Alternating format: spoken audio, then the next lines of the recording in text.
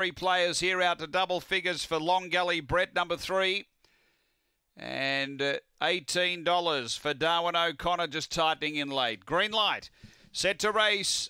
This is race 9. We're ready.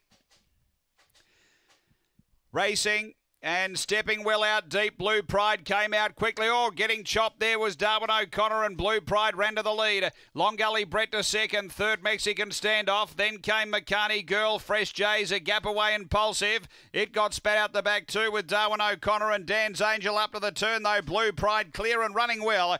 Clear over Long Gully Brett, and Blue Pride beats Long Gully Brett, McCartney Girl, Mexican standoff, then Fresh Jays.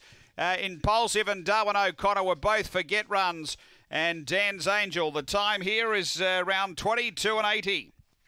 After the running of race number 9, it is 7, 3, 4, and 5.